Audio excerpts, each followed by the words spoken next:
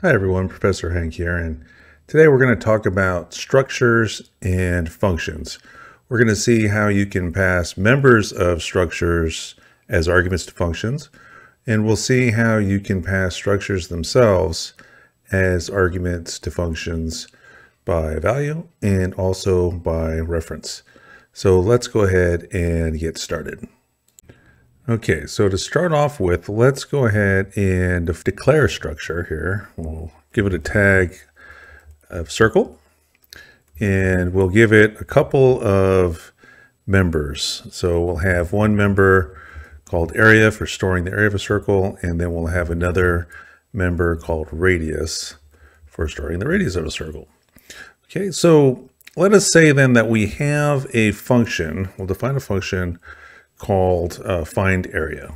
Okay, so for find area, what we'll do is we will pass the radius of a circle, okay, as an argument, and then find that area, which is going to be pi r squared, right? So we'll use 3.14159 as an approximation for pi, 3.14159. So calculate the area, which is pi r squared times r, and then we'll return the area. Okay, so we've got our find area function. So then what we could do is we could create, or we could define a variable of type circle, and we'll assign to it a radius. Okay, and that radius will be 1.2. Okay, and then what we'll do is we'll call find area, and we'll pass as an argument to find area the member, right, the radius member of circle. So we can do that. We can say C dot radius. Okay, why can we do that? Because a radius, even though it's a member of struct circle, it's still a double. So we can pass that double as an argument to a function that accepts doubles as an argument. So we can do that. So that 1.2 is going to be copied into R, right? And then our function is going to multiply pi times r, and then return that. So we can then assign that to our circle structures area member, and then we can print those things out.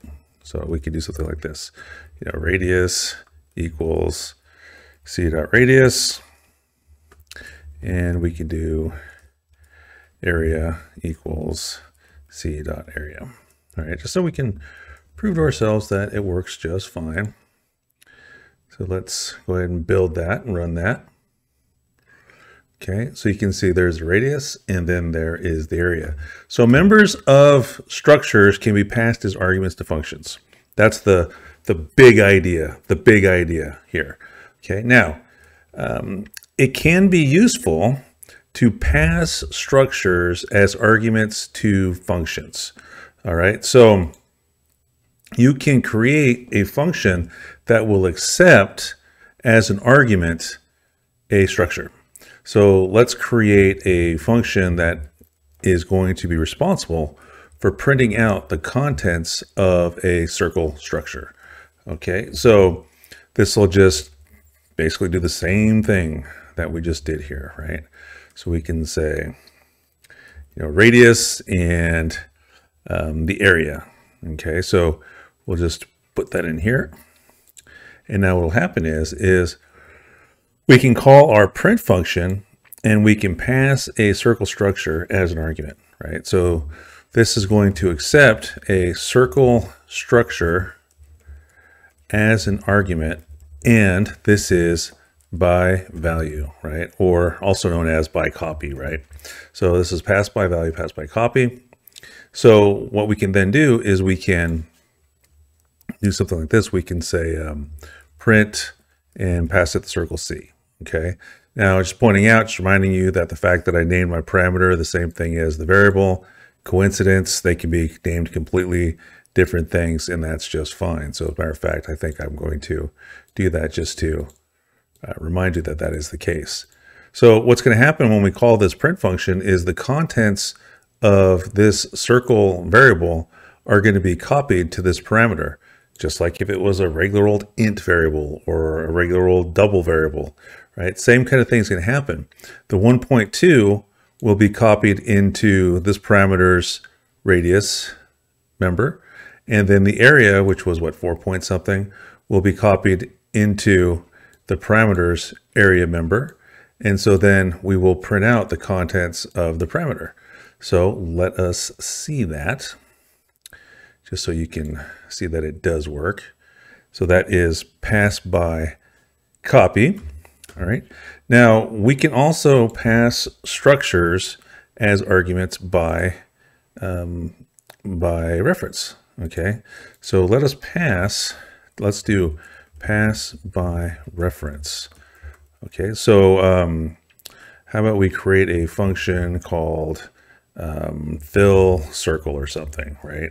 And we'll pass to the function a circle, right? So that makes it pass by reference. Okay, so then what we can do here is we can say, enter the radius. Okay, and then we'll ask the user for the radius. Okay, and then we'll store it in a local variable, which I'll call rad for radius. Okay, so double rad. Okay, and then we'll assign to the circle's radius member whatever was entered in by the user.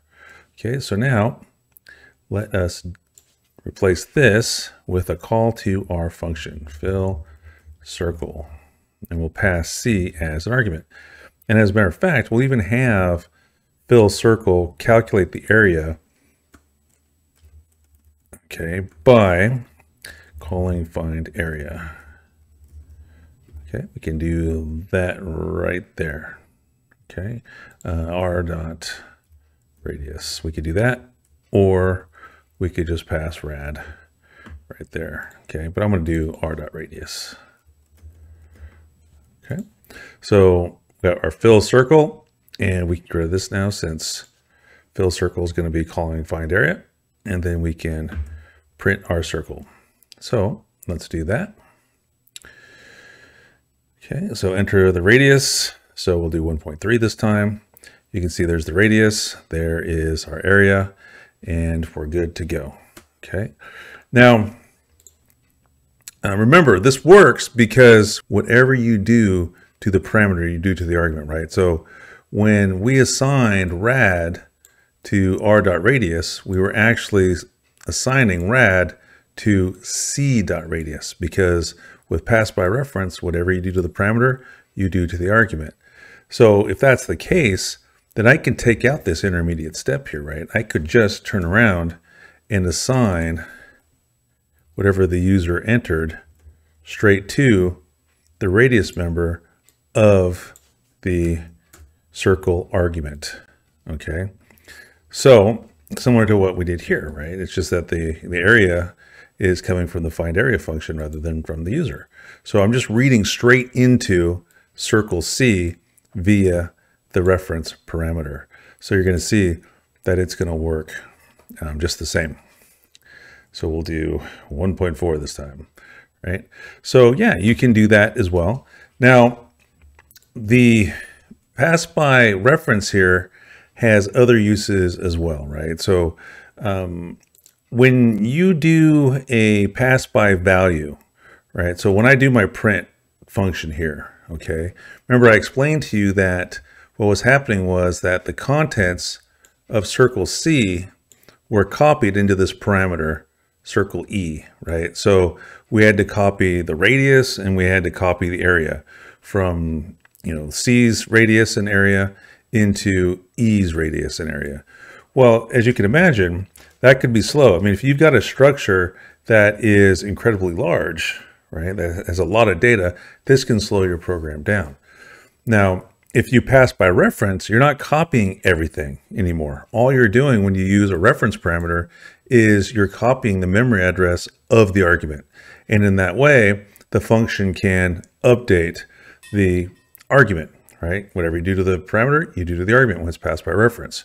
Okay, so if we wanted to increase the performance of, say, our print function, then we could make this pass by reference.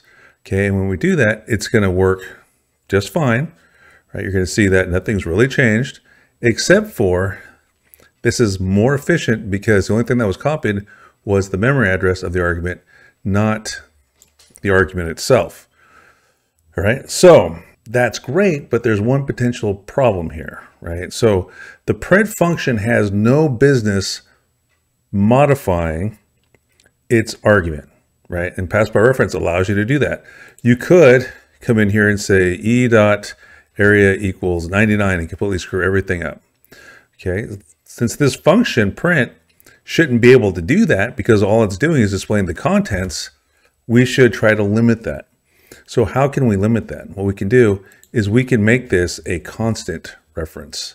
Okay, so if we make it a constant reference, that means that you can no longer update the argument, right? So now that this is constant, you can no longer do something like this. You can't say e.area equals 88, right? So you got the red squiggles there. It gives you an error. It's right. It's not going to compile.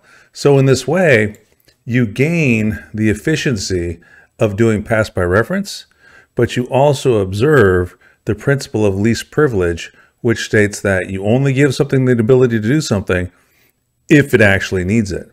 And the print function does not need to modify its argument. That's not its purpose. So let's take away the ability to do it at all. It's kind of like preemptive debugging, right?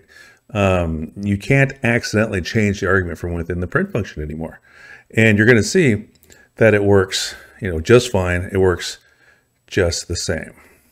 1.5, and everything is great. Okay, so that's going to bring this video to a close. If you're a student of mine, you have questions about any of the topics that were covered in this video, feel free to drop me an email, stop by my office hours, or hit me up on Zoom online. For the rest of you, if you thought the video was useful, please consider giving a thumbs up. If you thought the video sucked, you got the thumbs down button as well. Consider supporting the channel in various ways. You can subscribe, you can join as a member with additional perks for as little as 99 cents. Leave a comment, whatever. But most of all, thanks for watching, and we'll see you next time.